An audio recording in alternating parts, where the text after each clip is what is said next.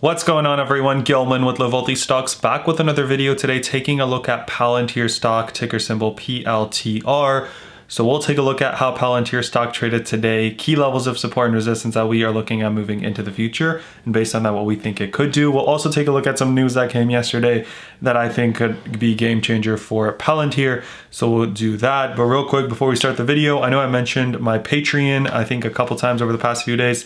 I'm actually going to put that on pause for now. There's a couple different things that I'm working on, and I want to make sure I can give, you know, the time to kind of each of those. So I still want to do it, but maybe sometime in the future. So I'll keep you guys posted on if that happens. For the few of you guys that signed up, I will just be issuing refunds, so don't worry about it.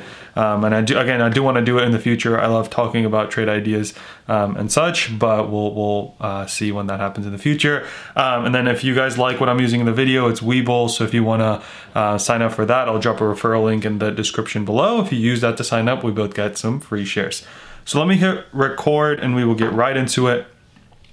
So Palantir stock is up nicely today, $2.12 on the day, which is about 5.88%. So great trading day for Palantir. We'll cover the news that we got yesterday a little bit later for those of you guys that have already seen it yesterday. But for now, I want to focus a little bit more on, you know, how we traded today. So yesterday, you saw that we kind of closed here in the 36s. And then today, right out of the gate, what we were doing is we were hitting up against this 3670s level of ours. So let's take a look at how the day started. So right out of the gate, right, we fell and we actually broke below our 36 level, and then we pushed right back up above this level 37.45. Then we pushed down, but we didn't go as low as before. And then we broke above our 3670s level. And then again, right, we could not make as high of a high as we did back here. Then we went down, this time bouncing perfectly off of our level, pushed up, went down, bounced perfectly off of our level, bounced perfectly off of our level again, and then we start to push up, and then we really had a nice second half of the day where we kind of went from the 37s to 38.26, and then we kind of up and down, sideways into the close. So great trading action for Palantir, great momentum. This is kind of what we were talking about with that run into earnings. So we are finally, you know, getting a little bit of that. So if you guys have seen my Palantir videos for a while, you know, we've seen a lot of things happening. One of which was this breakout. So you guys remember we were trading in this bull pennant for a little bit. We called that breakout, right? Not necessarily the day it was going to happen, but that it was going to happen.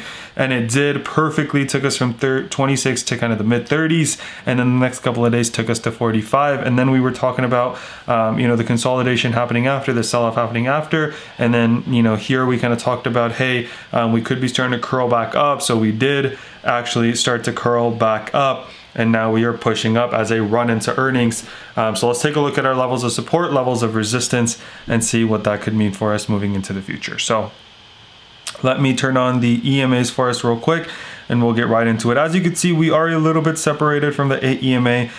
So let's take a look at what we have coming from a level of support, and then we'll talk about level of resistance. So the first level of support we have is that one that we saw today in the mid 36s. We bounced off of it a couple times today, and I think that's going to hold up as a really good level of support for us. So if it starts to go down, that 36 level is the first one that I'm looking at. And then the next one comes at this 8 EMA here, which is in the 34.65. We've also got another level of support down in the low 34s, so between the mid to low 34s. You know, should get some support there. And if not, I think we drop all the way to the 32s, whether that's the high 32s with the level that we have, or the 21 EMA with the low 32s. So again, on the downside, we've got this 36 level, then we've got the mid to low 34s with the 8 EMA in the level, then we've got the other next level right here with the low to mid 32s.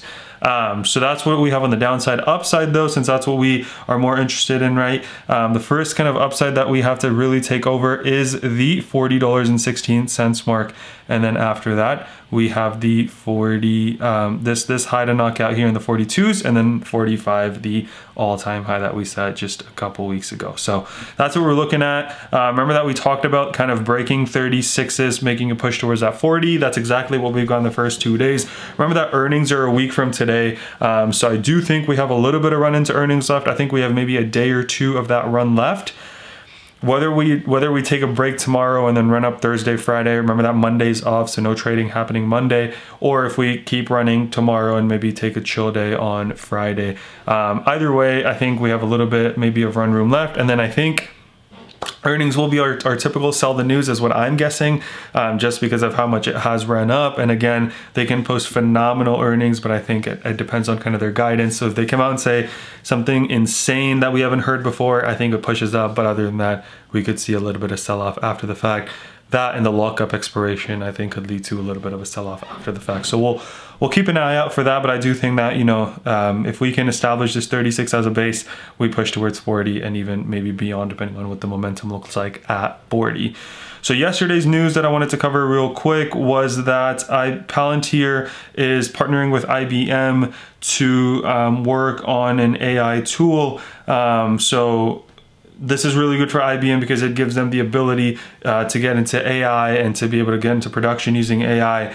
And then it's really good for them also because Palantir is a low code or no code that integrates right into the IBM Watson technology. So great kind of synergy move for both companies, right? It can help Palantir because it gives them that big name that they can really go in and prove this concept with, and it gives IBM what they need in getting something that's low code that, you know, they can just kind of plug and go. So great partnership. I think that this has the ability to really take Palantir to a whole nother level, like I said yesterday, and I'm sticking by that. Long-term bullish on Palantir as always. Continuing to hold my shares, continuing to hold my leap for now, and then depending on when we start to see a sell-off, maybe do some intraday plays to kind of hedge a little bit of my position as well. So that's all I had for you guys today. I hope you guys enjoyed. Again, it's really exciting to see Palantir trade the way it is. That curl worked perfectly. We're starting to push back up. We are a little bit separated from that EMA, and we tend to revert to it over time. So it's a matter of time before I think we come to it, whether the EMA comes up or we come down just a little bit. And then I think we do have a day or two of earnings push left. So if you guys found this video helpful, don't forget to like and subscribe, and comment down below what your thoughts on Palantir are. If you want Webull, link in the description. Let's remember to be a bit better every single day, and until next time.